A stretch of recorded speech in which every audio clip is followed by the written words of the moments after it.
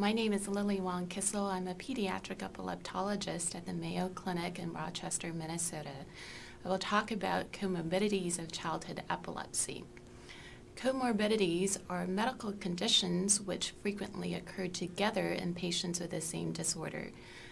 The comorbidities of childhood epilepsy include attention deficit hyperactivity disorder, ADHD, learning disability, sleep difficulties, depression, anxiety, and migraine headaches. These are not necessarily symptoms caused by epilepsy, but rather the underlying cause of epilepsy can also manifest in these additional symptoms. This is why even when seizures are well controlled, these problems may continue.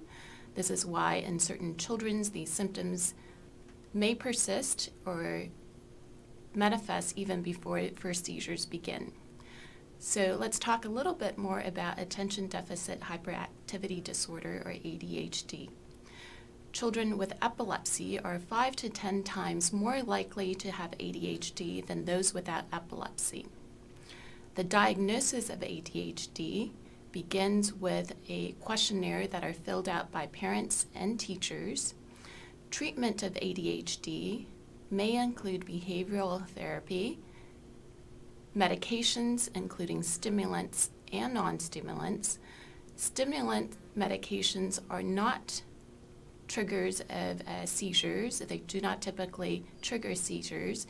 Epilepsy does not exclude the use of stimulants in children with epilepsy with ADHD. Your physician should use the medication that is most effective with the least side effect to treat these symptoms. In terms of mood disorder, about 1 in 10 children may have symptoms with depression. 1 in 5 or 4 children may have symptoms of anxiety. It is important to observe for these symptoms in your children because certain seizure medications may help with these symptoms while others worsen them. In terms of headaches, headaches can be frequently seen in children with epilepsy. Headaches can also occur around the time of seizures. Children who have headaches can get acute treatment using ibuprofen, acetaminophen around the time of ongoing headaches. If headaches are frequent, there are certain seizure medications that can be used as preventative treatment for headaches. These seizure medication may include topiramate, also known as Topamax, valproic acid, also known as Depakote. Sleep is also important. Sleep may mimic symptoms of other comorbidities. Poor sleep or lack of sleep can cause irritability, mimicking depression, anxiety. Poor sleep can cause focusing more difficult, and some children may appear more hyperactive.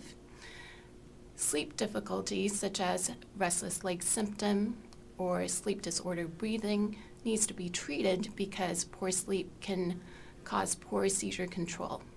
So in summary, although the goal of seizure control and seizure treatment is being on medication without any seizures, it is also important to recognize the comorbidities of epilepsy because effective intervention can be available.